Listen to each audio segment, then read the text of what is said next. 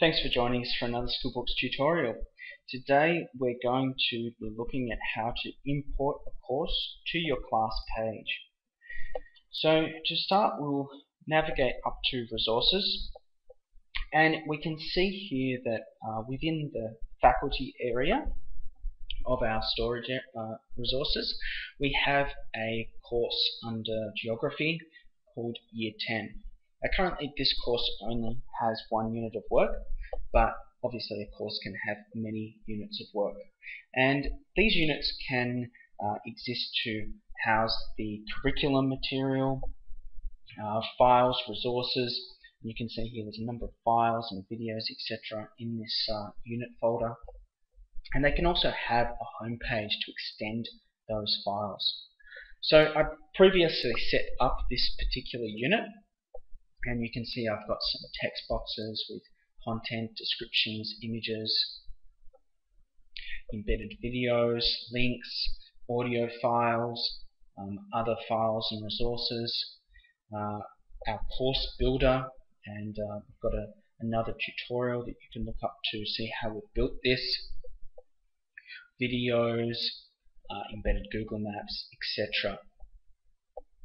So this particular unit will exist year on year and can be used across multiple classes or and year on year. So one of the benefits of our course builder is the ability to take these home pages and then add a whole lot of structure in terms of tasks, online assessments and quizzes, and due work.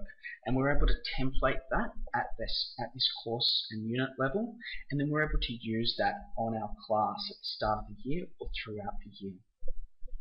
So we're going to navigate to a class page and import this course onto our class, and thus make it available to our students, as well as bringing in those assessments and tasks and assigning them off to our students for them to start working through.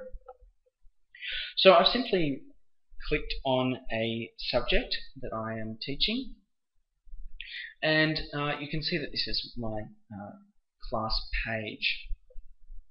So to bring the course, to import the course into our class page, we're going to use the customization tab, browse to the learning category, and we're now going to add the course outline component. You can see that the description here is to import a course onto your class page along with its tasks, assessments, and rubrics. So if we've got rubrics set up on the course or unit pages at that faculty resource page, they're also going to come down with the course when I do an import. Now it's important to remember that when we import this course, it's just going to be taking a copy of those assessments.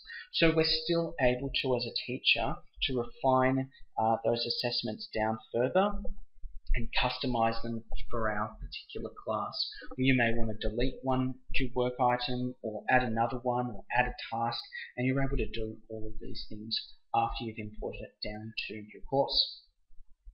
So once we've added the course outline component, we're going to click Select Source, and we're going to browse to our faculty area where that course is, and we're going to click on the course level folder. So not the unit folders, but the actual course folder, and we can see that from this icon here next to Year 10. So once we click Select, it's going to bring us to the Import Course interface. And depending on how many unit folders are set up underneath your course, they're all going to display here, and we can optionally select which ones we want. Now you can either bring in all units, or you may just want to bring in a couple, and you can also now set the start and due dates for these units. So you may want to have all units running at the same time, or you may want to stagger those units so that students won't be able to access those materials or get those assessments until the actual open date. So once we've set up our dates, we're going to click Import, and that's going to bring a copy of the course down to our class page. So students will be able to see this in a slightly different view, but they'll be able to see each of the units, and they can click on these unit pages to then access all of that material, all of that content and those resources. So you can develop these resources to continue to evolve. If you come up with a new link or a new file or a new video, you can add it to this course unit page, and all of the students then across all the classes that have this course added will see those changes to that content.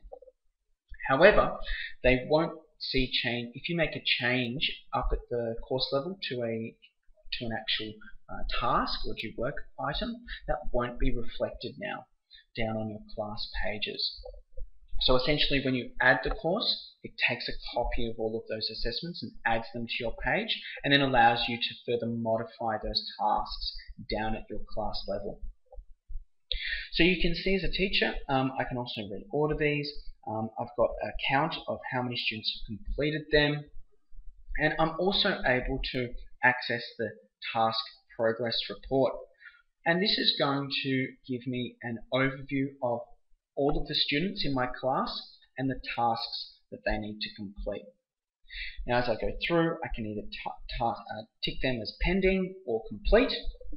And of course, if students are completing self-assessed tasks, if you post a link to a page or a video, when the student clicks that task, it's going to be automatically ticked as complete for you. As we complete these other assessments, those grades are also going to come through to this unit report. Now, of course, you've still also got the full list, the full class mark sheet that's also going to detail those new assessments, but it's not going to detail the tasks. So the task progress report will show the tasks and the due work associated with that course, whereas the class mark sheet is just to reflect actual accessible items and gradable items. So that's how we actually bring the course down to our class page through that import using the course outline component. I hope that's been helpful. There's more information detailed on our wiki at wiki.schoolbox.com.au. Thanks for watching, and we'll see you next time.